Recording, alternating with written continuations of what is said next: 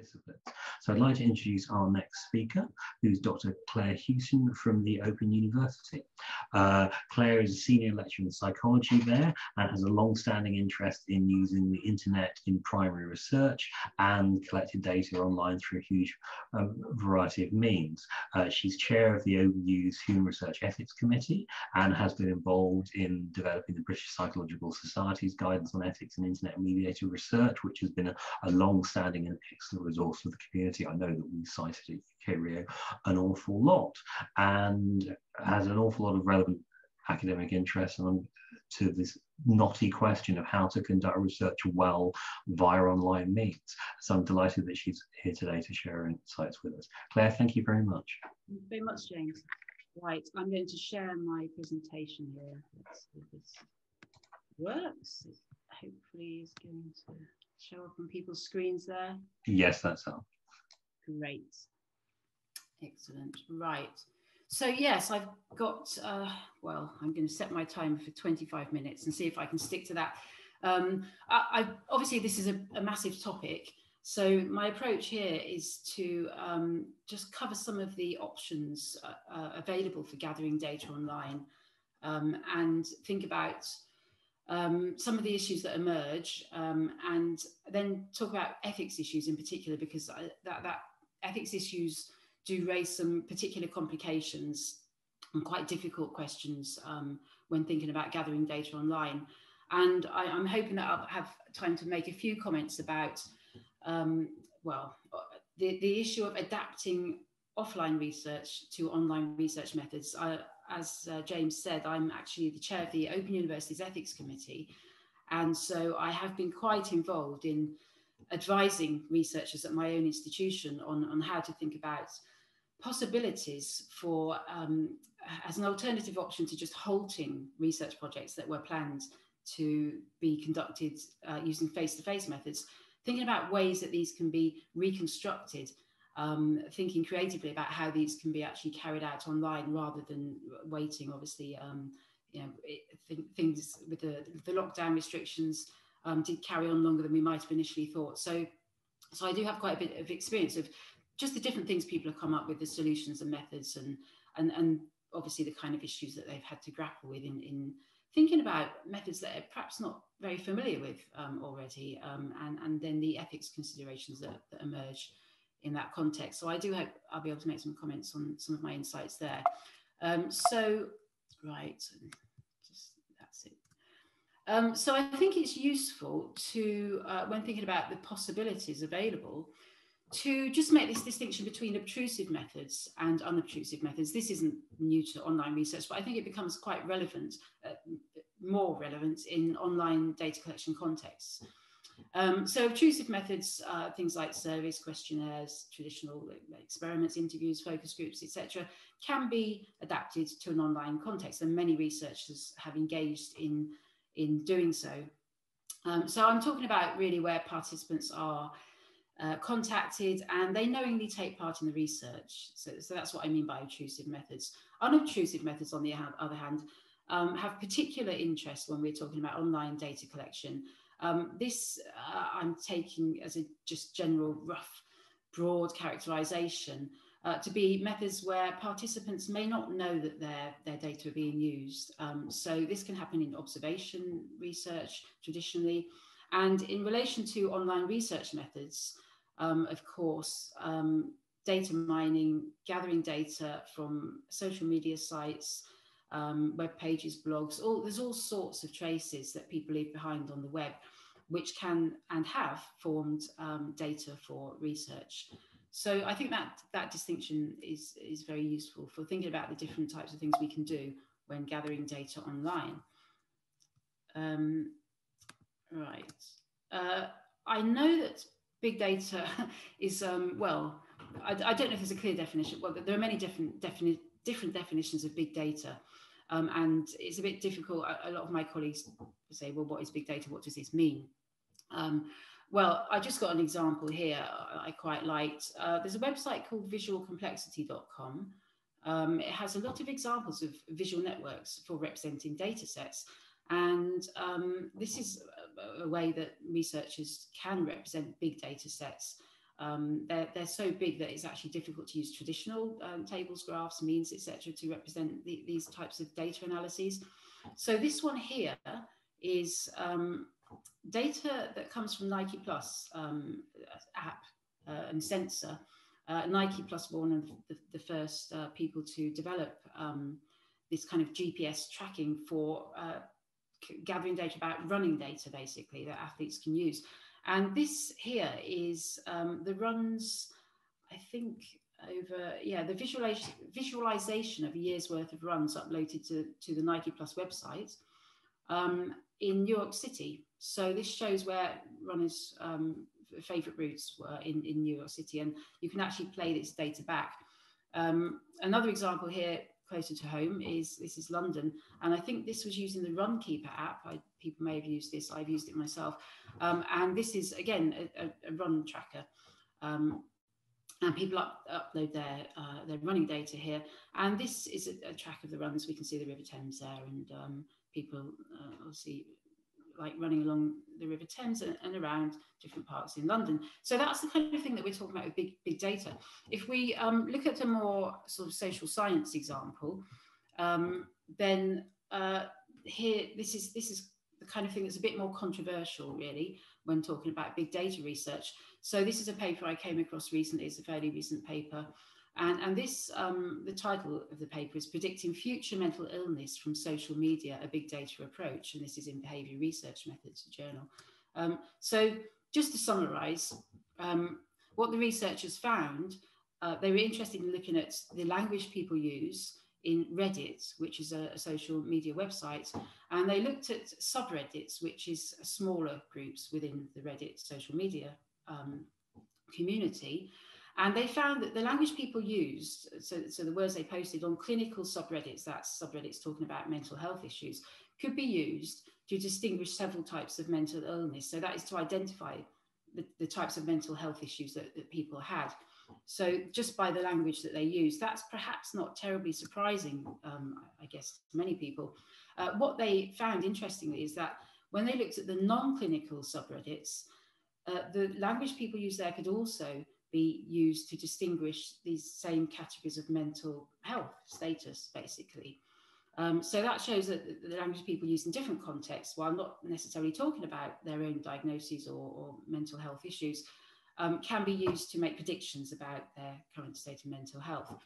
And finally, and they found this particularly noteworthy in this study, is that the words that the language that people used on the non-clinical subreddits predicted posts to clinical subreddits, and they take this to, they conclude from this that this implies that the everyday language that people use can contain signals about the likelihood of future mental health issues that they may experience. There are many similar types of work done, for example, predicting propensity for suicide attempts, that kind of thing. So this is an example of big data research, and this raises, as you can imagine, many ethics issues in relation to this type of work.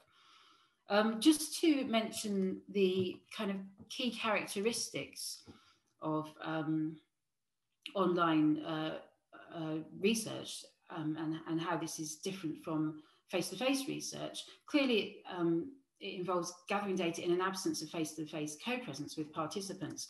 But you know, we've had methods, postal surveys and so on and so forth, that do this anyway. But with online research methods, this feature is coupled with massively greater scope for carrying out quite interactive and complex procedures with participants. And what researchers were initially concerned about in the early to mid-90s, really, when people started thinking about using these types of methods, was both the reliability and validity of the data that could be gathered, given the lack of researcher control of the participants from this remote interaction, and also ethics issues. So monitoring participants' behaviour, such as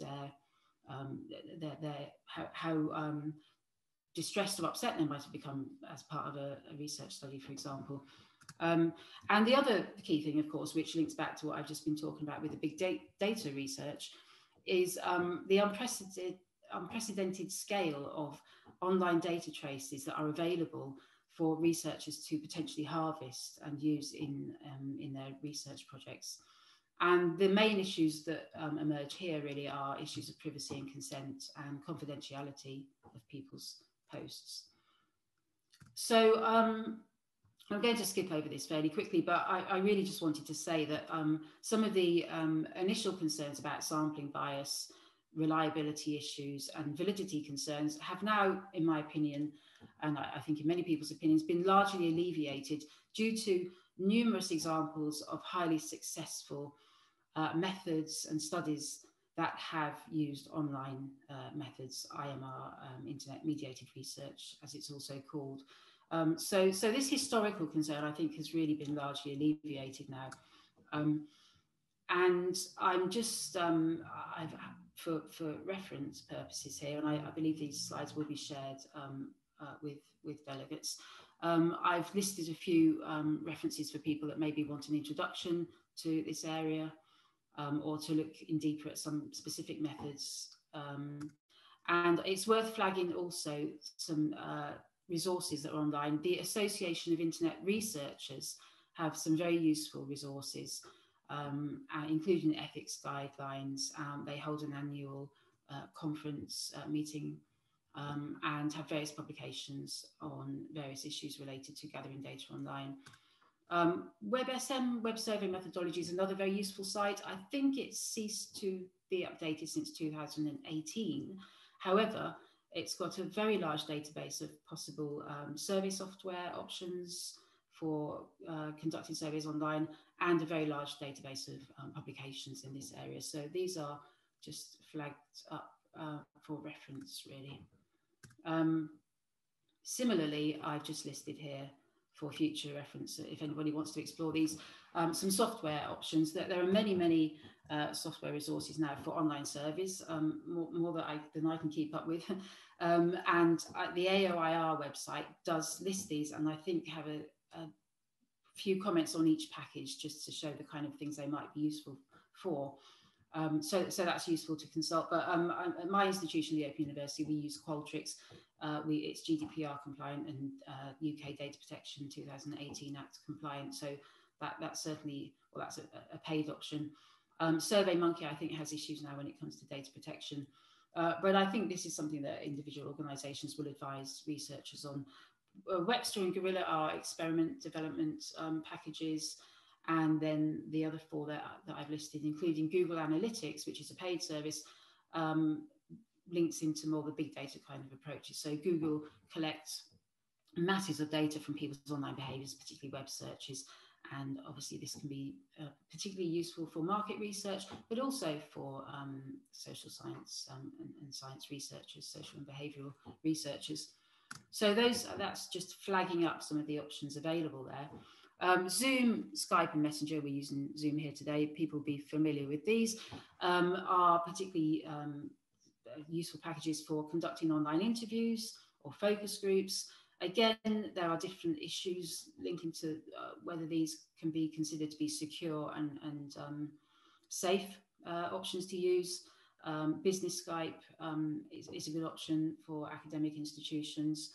But again, that's something that basically institutions would advise on what their staff can use, researchers at their organisation can use in that respect. Right, I'm going to move on to ethics issues now. And I want to just point out firstly that while it might seem that we can just take our existing ethics guidelines and apply these to an online context, things are not that straightforward. And you know, there are a lot of unforeseen risks and issues that emerge that researchers, well, may not be aware of. They're not obvious at first blush. So here are some guidelines, and James mentioned the BPS guidelines.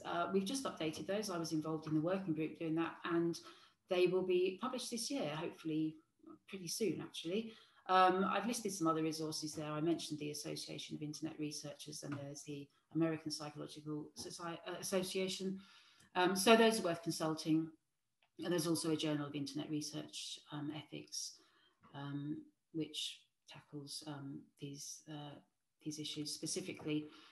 To outline some of the key things to pay attention to, I want to say a little bit about each of these and some warnings really, and some things to look out for, and some of the safeguards that researchers ought to be aware of that needs thinking about. Data security and traceability raises additional complexities in an online context, understandably, because data are being collected and stored online. Anonymity and confidentiality linked to that issue become more difficult to manage. The issue of re-identifiability of anonymized data sets is something that may not be immediately obvious to researchers, and that's something that I can give examples in the discussion if that's helpful, but that is something that's really needs careful attention. The public-private distinctions online and what is in the public domain, you know, I have colleagues still saying to me, well, if I can access this without a password, surely I can use it in my research without gaining consent. So needless to say that my view is that things aren't that straightforward. Most people working in this area and thinking about these issues, this is not that straightforward. So that's quite a complex issue, and there's quite a lot of debate and controversy over what can and can't be used without gaining consent. And then the straightforward issue of ensuring that our existing ethics principles and procedures are applied in a robust and rigorous way online is non-trivial in some contexts as well. So to highlight some of the key issues in those different areas, data security and traceability, well, we have the whole issue of where data is stored. So I mentioned Qualtrics and SurveyMonkey. We advise users, researchers at the Open University to use Qualtrics because they do have data protection compliance that meet requirements of UK legislation. There can be issues if data are stored in the US, for example, or other countries outside the UK and or EU. Gaining proper support from IT staff about data, about passwords, access protections, and encryption is crucial and important to prevent third-party access that's not desired, and that must be blocked, and possible hacker access to data, that kind of thing. And relating to more qualitative type approaches, really, the issue that, again, may not be immediately obvious, of being able to trace published data, such as verbatim quotes, back to its original source is something that needs consideration. So publishing quotes, if from a researcher who may have accessed language data from social media websites and discussion groups, for example, may think it's quite harmless to anonymize that in terms of quotes without a name or username or pseudonym attached, and then publish that, for example, in outputs, journal papers or blogs or on web pages. But just typing that into a search engine could easily link that back to the original post in the original discussion group, reveal the identity of an individual and all sorts of other information about them. So that's something that needs careful consideration. In relation to this idea of re-identifiability, well, it's non-obvious that if you've completely anonymized your data set and then you publish this, that could be then connected, that the data there can be connected with personally with individuals. This is possible, however, and I haven't got time to go through examples, but if you have an anonymized data set and then link it up and compare it and match it with another data set that contains some of those same patterns of data, but then goes beyond that and has additional information about personal identities, you can then de-anonymize and re-identify people, or other people can, let's say. The research, not necessarily, but researchers have to think about this possibility of this happening by combining data sets that they've published or disseminated with other data sets. The whole issue of machine learning algorithms and AI approaches is quite a big topic, really. So this is just really a comment to raise awareness that certain things can be baked into the data. The example I gave earlier about language data leading to inferences potentially using computer algorithms, inferences about people's mental health status, for example, or their demographic characteristics or protected characteristics, whatever. This needs to be carefully considered when doing this type of work, and the validity of the algorithms used, the extent to which they can generate trustworthy inferences and conclusions, is an important discussion topic in this area at the moment. Regarding public-private domain distinctions, this is something, again, that is useful for discussion. I've said a bit about this, but certainly from an ethics perspective, going beyond copyright ownership is important, and thinking about people's expectations. I think there's a lack of research on people's expectations in different contexts. And so we have still this problem of blurred boundary between public and private spaces, and what do people expect when it comes to their online behavioural traces being used by researchers. So researchers need to think in a context-based way about their particular project, and how they could navigate and tackle these difficult questions about when you need to gain consent, what you need to do if you can't gain consent, and is it okay to use data without gaining consent, and there's various different answers and perspectives on that. I've mentioned applying existing usual consent, informed consent withdrawal, debrief procedures. Sometimes this can be difficult. Imagine an online survey where participants perhaps become upset about something, some of the questions they're answering, and instead of getting to a point where they can be debriefed by the researcher, they just click and close down their browser. That kind of thing can happen. How do you know participants have properly read the informed consent information? How do you know that you aren't accessing people who are actually below the age of consent, despite them clicking that they're above the age of consent? That's more problematic with sensitive research topics. All these kind of issues require consideration, and I would basically just direct people to the British Psychological Society guidelines on that. I think they're obviously were developed to address issues in psychological research, but they're broad enough to apply, I think, to many other types of research. So for the purposes of the sharing of these slides, I've just summarise some advice about what to think about when thinking about ethics issues, and basically summarise all the points that I've just raised. In the last few minutes, then, I would like to just say a bit about research in a pandemic. So at my institution, the Open University, around a year ago or so ago, last March, we halted any face-to-face research and basically told researchers that wasn't an option. So any projects ongoing that were using face-to-face methods had to be halted, and any new projects could not be approved by the ethics committee that proposed face-to-face methods.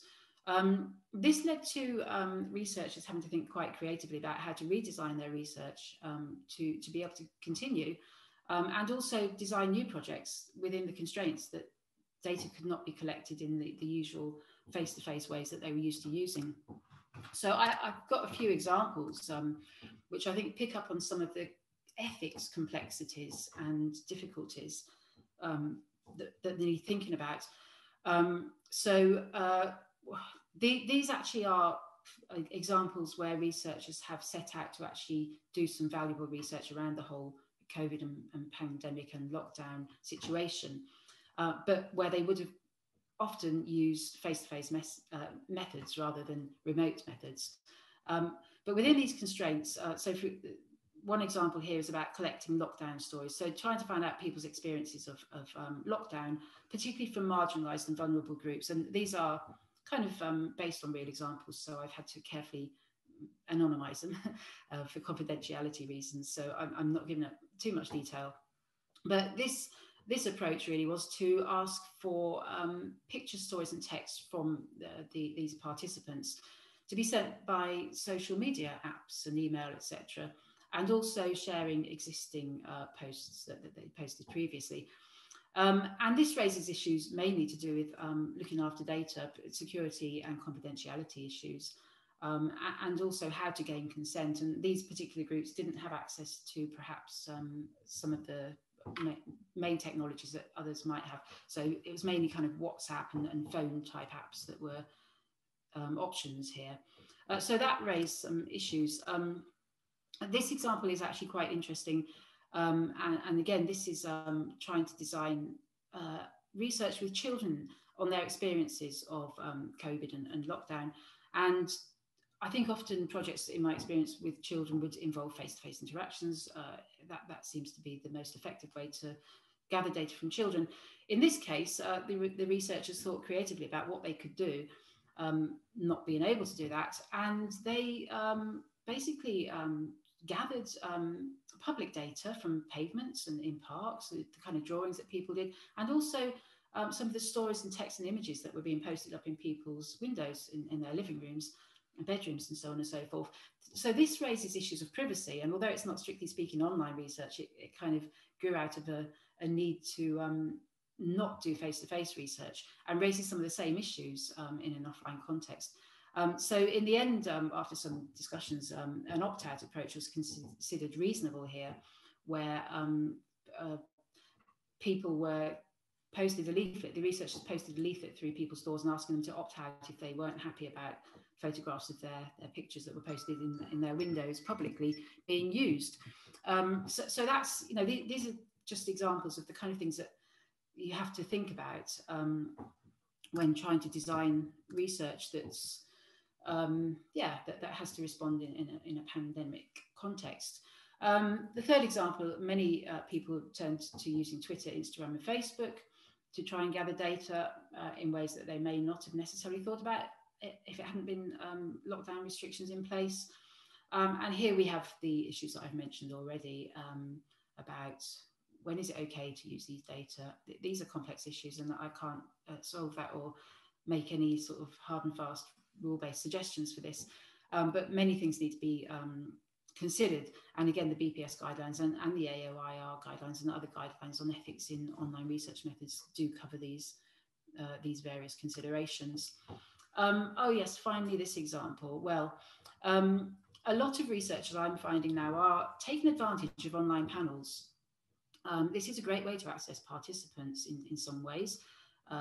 If you have a bit of funding, you can use a Mechanical Turk, for example. There are some maybe some sort of moral issues related to that and payments levels. But there's many online panels. Prolific's another one, and more researchers are using these. Some of them are suspect, and I came across one suggestion to use one. I think it was called Polefish. So there are a lot of kind of corporate examples where the main motivation behind offering these services are, you know, profit making as a business model, rather than to provide a service for, say, academics conducting research. And in one particular case, I came across an example of research design where consent could not be gained because it wasn't that flexibility wasn't offered, and basically, and fully anonymized data would just be sent to the researcher with no links between the researcher and individuals. And this raised some issues because sensitive questions were being asked about health status and whether you've tested positive for COVID or that kind of thing. And there was no option to debrief either, but participation was paid. That's just another example which I think raises some of the issues related to using online panels and the necessity to carefully select which panels are being used, and think about these issues really carefully. So I think lessons to be learned then from the pandemic context and conducting research in a pandemic. In my experience, I found that many researchers found that being forced to look at these alternative methods that didn't involve face-to-face interactions led to revelations that they perhaps weren't aware of about some of the opportunities and advantages of adapting traditional methods to think about how they could be done online. And so many successful projects I've seen adapted what would have been face-to-face interviews and focus groups to do these via,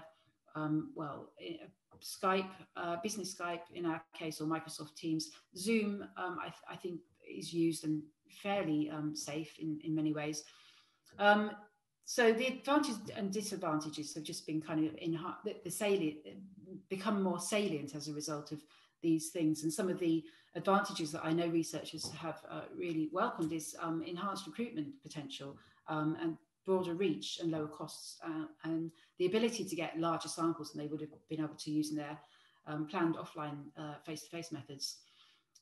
Possible disadvantages, particularly in a qualitative interview context, that have been raised: reduced data quality. That's certainly the experience of some researchers. Certain types of samples cannot be accessed online still.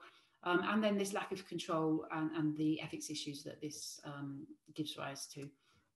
So I think I'd just conclude and wind up now by saying that despite all the difficulties enhanced with the lockdown restrictions and pandemic and the implications for researchers and our PhD students, there have been some positives to come out of this situation, and certainly some very creative ways of developing research projects, models, designs that take advantage of what can be done in internet-mediated research methods that involve gathering data online. And I've seen some really successful applications of this approach by researchers who hadn't really dreamed that they'd want to do this, or weren't really thinking of doing about this in the immediate context of their research projects.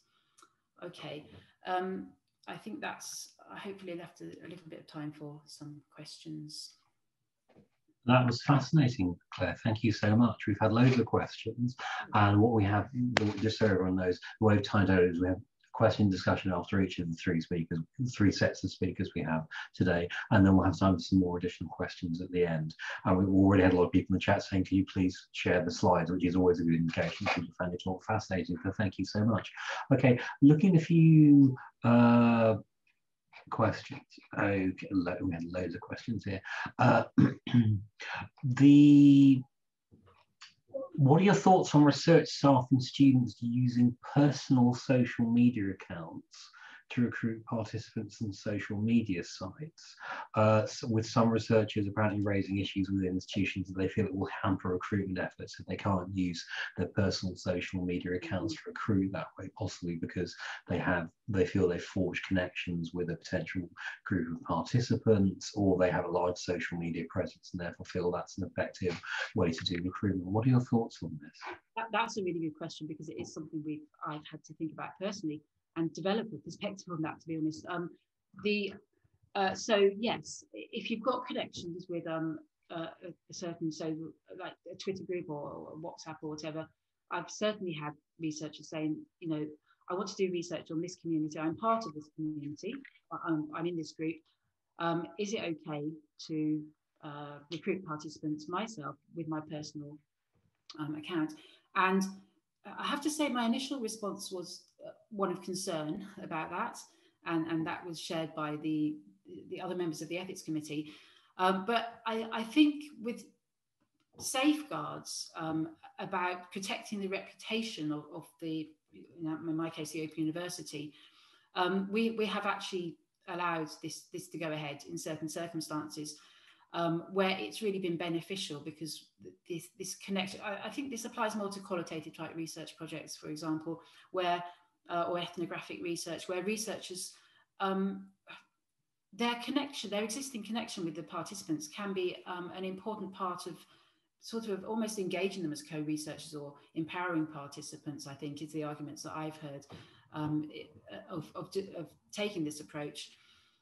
So I think as long as, if this is about recruiting participants and then any kind of data collection activity is moved to a secure environment rather than using the WhatsApp or whatever kind of software might be less secure, then I don't have major reservations about this.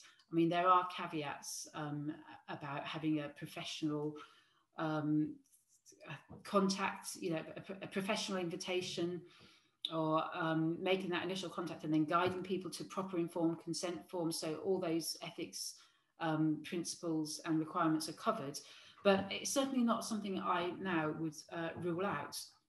And I can see why there are certain advantages to doing that, rather than coming in as a, you know, from a official university formal account and approach. So I think, as always, it's very much context dependent.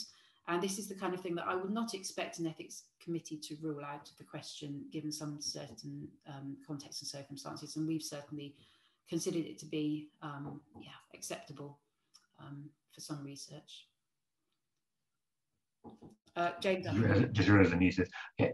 Lauren asks, could you share how your ethics committee deals with issues around big data, such as data mining resulting in the inadvertent collection of identifying information like usernames, IP addresses, geolocation, and the like?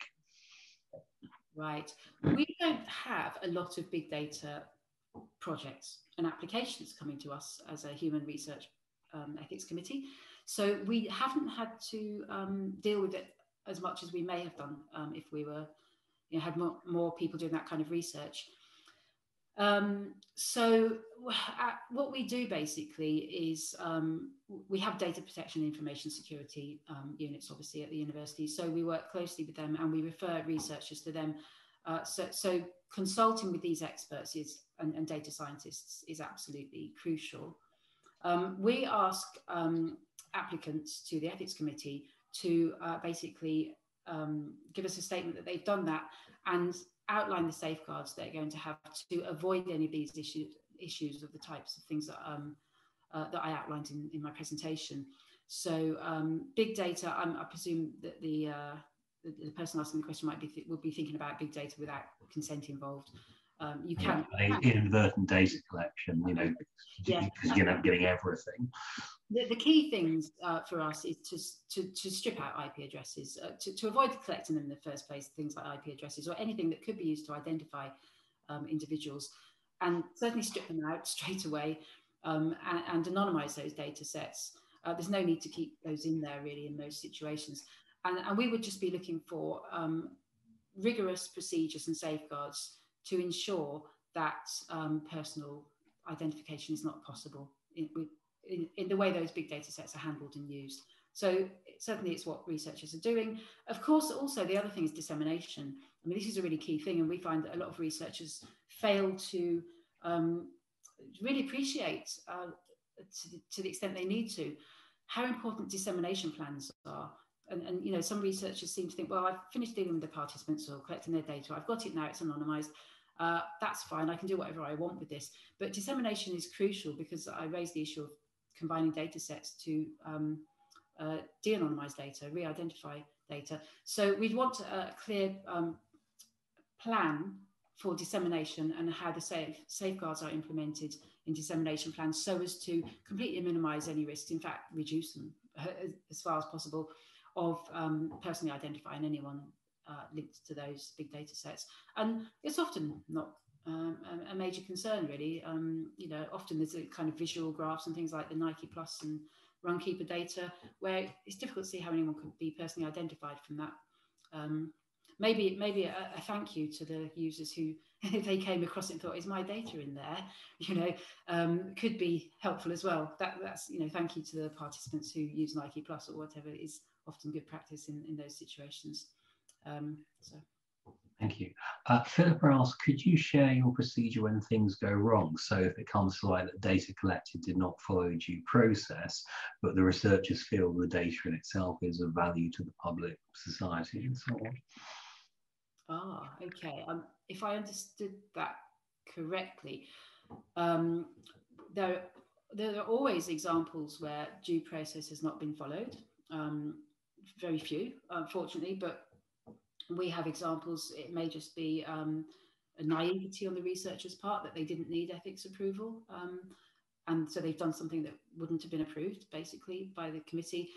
In most cases where we have to do what we call retrospective approval, we find that we can ask for example, consent to be gained where it wasn't. In relation to big data in particular, I think due process, if it's not followed in the first instance, that needs to be corrected. So we would certainly say that these data cannot be published until we've taken steps to strip out personal information, for example. And then again, it's going through the same safeguards just to check that can be done after the event.